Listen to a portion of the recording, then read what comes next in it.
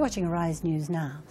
Now, with sanctions over its nuclear program crippling Iran's economy and regional political conflict that threatens to spill over, it would seem that Iran has enough to worry about. But a group calling themselves the social and cultural activists of Qazvin province last week opened another battleground over epilation or hair removal.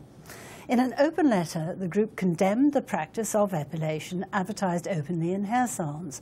The issue has now prompted a wide array of commentary on social media, all the way up to the supreme leader, Ali Khamenei. Well, with us in the studio now is Potkin Azarmehr, an Iranian journalist and blogger now living in the UK. And he's here to tell us more about this controversy. You'd have thought they had more to worry about than hair removal. You would have thought so. I used to produce and write a news satire show that went on for 8 series, and people always used to say to me, "How do you come up with all this material?" And I used to say, "Well, I don't. It's just the news provides me all the material. You know, I'm given all the material." And once again, you know, it seems like some sort of Monty Python story, but it's actual real news in Iran. So, who are this group, the social and cultural activists at Qazvin province? I still don't know. I looked up their names. I mean, it's a small provincial town.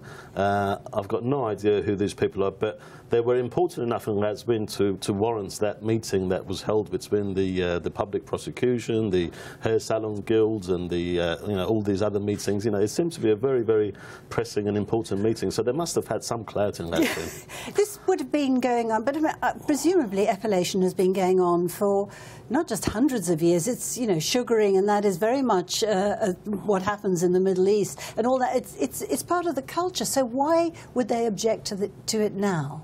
Again, another part that's a mystery to me. I think it's just seeing the advertisements on a hair salon somehow produce these titillating images for these people that they just found too provocative for some reason, and prompted them to sort of like forget about all the other issues that, you know, could be important in their lives, and, you know, and go for something like this. But it's interesting how far they got, and, you know, that's they were listened to. Indeed, and it went all the way to the top, and we had a pronouncement from the top on epilation.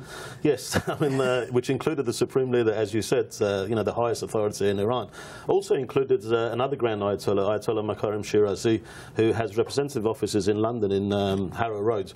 And I mean, this is a Holocaust-denying, extremely reactionary Ayatollah. Nevertheless, he was given a grant by Brent's Council for promoting religious freedom and tolerance for some reason, and he also issued a fatwa on epilation, which was more or less the same as the supreme leader, that, you know, even the same gender cannot look at someone else's genitals.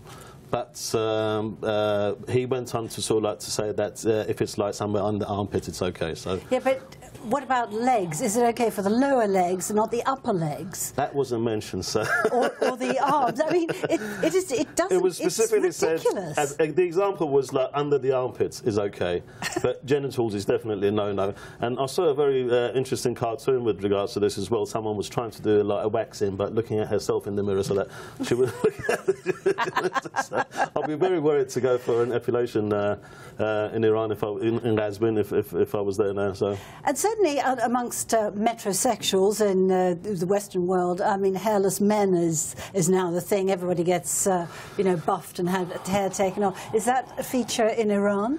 Well, you're talking to the wrong person. But the other issues that have come up in last week was plucking their eyebrows. Men plucking their eyebrows is not really is not allowed anymore, or some salons have been banned to do. And then there's also the story about the jagged haircuts. That's also the devil. Yeah, they seem devil to think that hairstyle. people, yeah, it's a devil worshipping style. And I'm pretty sure that, you know, these youngsters that have this jagged hairstyle, they're not devil worshippers. But it reminds me also about the Happy video. Do you remember that one? I mean, it was just a group of kids. They produced this, you know, they danced around with this happy music to say that you can actually be happy in Iran, and then they were all arrested. And apart from the police force, the country's intelligence forces, secret intelligence services, were also deployed to arrest these. And what country deployed its secret intelligence services to arrest youngsters for dancing to happy music? You would have thought they had more things to worry about. You would have thought so. Thanks very much indeed. Thank you.